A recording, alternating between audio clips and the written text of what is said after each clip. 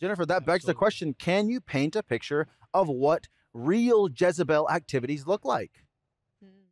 Yeah, they are many. You know, a lot of these Jezebelic characters, which I say they're people that are under the influence of a Jezebel spirit, they seem super spiritual. Like they come off as seasoned, very prophetic, seeing in the spirit, and it seems very impressive. The problem is they're tapping into the wrong spirit. Jezebel wants to cozy up next to the leader of a ministry, the leader of a family, the leader in a business and a club, because the lead. Here's what I've seen: Jezebel doesn't manifest in front of the leader. Jezebel doesn't show her true colors when they're in the presence of the leader. And so Jezebel serves the leader. And then when people come to the leader saying, this person has a Jezebel spirit, the leader is like, well, but they've been nothing but a blessing to me. They're helping, they're doing admin work, they're cleaning the church, they're doing whatever. And so the spirit is very sneaky. It flies under the radar of leaders. That's why if you're the leader of a family, leader of a business, a ministry in particular, you need to trust the people around you. Amen. That spirit wants protection. That spirit wants power. It's a power hungry spirit. You saw that in Kings, where Jezebel usurped Ahab's authority. That's She right. used his signet ring. It was illegitimate authority, which is witchcraft. Jezebel wants to be seen, wants to be in the spotlight.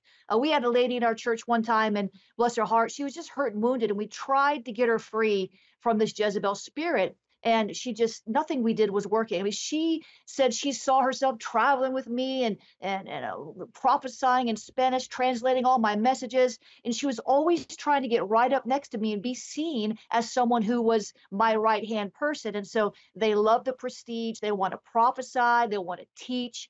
They undermine. They dominate.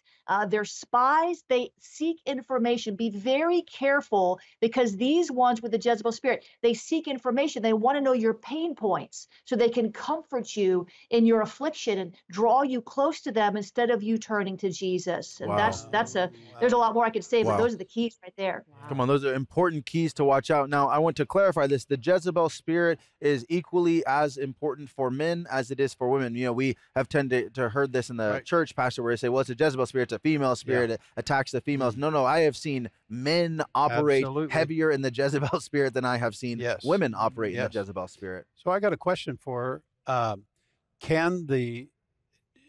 Does a Jezebel spirit always have to have an Ahab spirit to be involved? Is that something that, has to be in operation? That's good.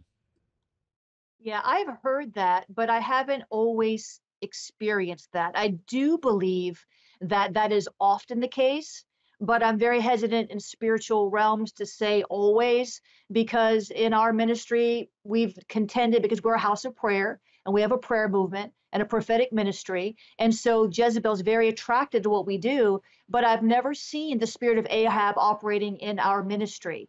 But the spirit of Jezebel comes around time and time again. So I think that that is often true, but perhaps not always true. Well, the reason I said that is because there was many times that we would find the Jezebel spirit rising up in our leadership of wherever we were at. And I always repented personally. I don't want to be an Ahab, but I seem to be a victim all the time, of Jezebel working in the backgrounds and stuff. And I'm like, God, if I am an Ahab, I bind that in the name of Jesus. That's right. Because I don't want to be a loose hole where the Jezebel spirit comes through and uses. Wow. And I think that we need, as leadership, we need to be on guard ourselves. Yes. That's right. We need to check ourselves all the time. Lord, is there anything that I'm doing that's out of line? And search my heart. Yes. Make sure that my heart is clean and open before you in every way. You know, one of the things I've realized the last 26 years is the Bible talks about it in Matthew chapter 7, that you should know them by their fruits. Wow, that's good. How do you identify the spirit, especially people that use a lot of Christianese vocabulary? They understand how to manipulate the conversation, and they go into, oh, God, and they listen. God is not an emotional God where he moves out of emotion. He moves out of intention. His yes is yes and his no is no. He doesn't move on a maybe. But when you start understanding the fruit of the Spirit, you start understanding how to discern the people around you. Wow. I want to give you an insight. In the streets, we call that intuition, street smarts. You learn how to move because there's a lot of people that come in as a counterfeit gang members, and they're intruders, people that the DEA puts in process, the FBI informants and all that. So in the gang, you had to learn how to move, and you learn who's willing to die and live for the neighborhood. There's a lot of Christians that are not willing to live and die for the gospel. Wow. Come on. Amen. I want to tell you that much. How do you know? The moment you put an instruction in the hands of the person that is saying that they are what they say they are, and you say, well, do it. That's right. Oh, no. That's how you know the difference between a real gang member and a false gang member is they put a gun in your hand and say, shoot him. A gang member has no time to think. Either you shoot or you don't shoot. The same way as a Christian. Either you're a full born-again Christian or you're not. That's right. I want to tell you something. I've seen a lot of people come around this ministry. Oh, God has called me here. God wants me to do this. And the moment a problem comes, they flee. They're the first gossipers. They're that you know so-and-so. That you No. A real Christian doesn't get rattled by any of that nonsense. Come on. I've seen it with my own eyes. I've seen Pastor Jim come against criticism and people get nervous. I've never seen him shaken. Instead, the first act that he provides is humility, goes in the back room and says, God, I need you more than ever. God, give me the wisdom. God, when everybody's talking about me, God, when everybody's walking away, when everything seems to stop, he's out there, he's in the back room asking for the Holy Spirit to guide him. He's not asking for a word from anybody. No, he's asking a word from the living God. That's right. I want to tell you something. How do you know who's around you? Check them out by the fruit of the Spirit. By their fruits, exactly. Wow, a lemon tree will not produce apples. An apple tree will not produce lemons. You are simply producing the fruit of which your root is connected to. And we have to be connected. I know I sound like a broken record, but I will happily sound like one. You have to have an intimate relationship with the Holy Spirit. That is the only way that when a Jezebel spirit starts to buck up in your life, you can say, whoa, whoa, whoa, I need you to take a few steps back. Now, Jennifer, you say that the Jezebel spirit is preying on intercessors around the world. Can you explain that and why? Wow. Yes, and I experienced this firsthand. I was shocked the first time it happened. We have a prayer movement called Awakening Prayer Hubs, and we're in 100 nations. And in the early days of the ministry, we had a woman who came in and she just seemed like she was on fire.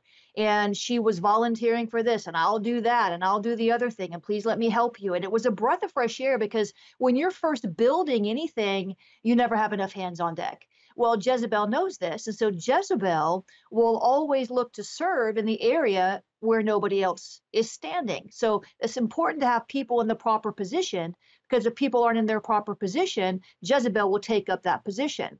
And so after a while, I really began to trust this woman, and she was a real blessing and everybody loved her. She was great.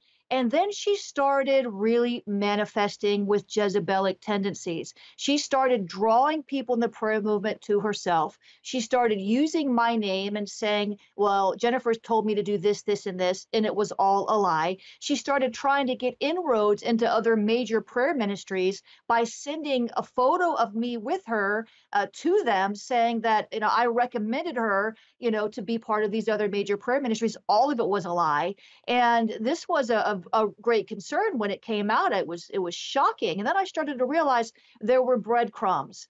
Anytime you told her no, she would get very hurt and begin to seem as if her feelings were hurt. That's one of the key ways that you can discern someone who's operating in a Jezebel spirit is when they come to you with their idea, their proposal, and you say no. And they'll get hurt. They'll get wounded. They'll say, you're just like the last pastor I served under. You're just like the last boss I had.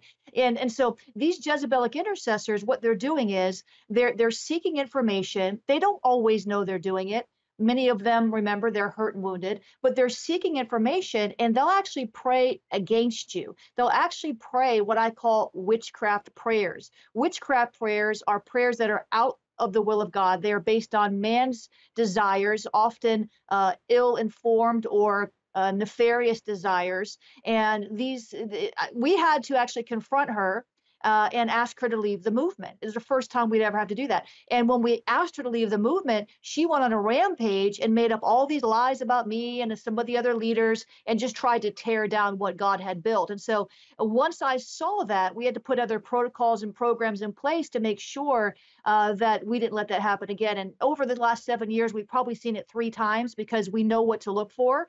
And anytime you have a prayer ministry, a prophetic ministry, you're going to find the spirit trying to get in. It's just the way it works. Wow, so what happens if Jezebel has so much of a toehold on ministries, churches, prayer ministries? What are we to do? Do we address it directly?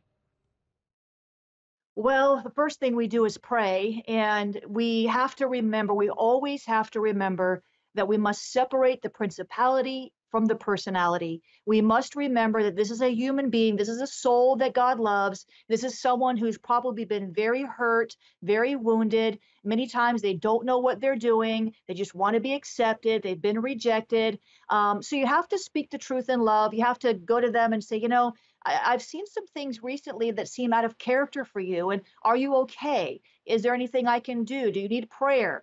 And sometimes that'll cause them to open up and say, well, when you rejected my idea, I felt rejected. And that can actually open the door for them to receive ministry, inner healing, deliverance, whatever they need.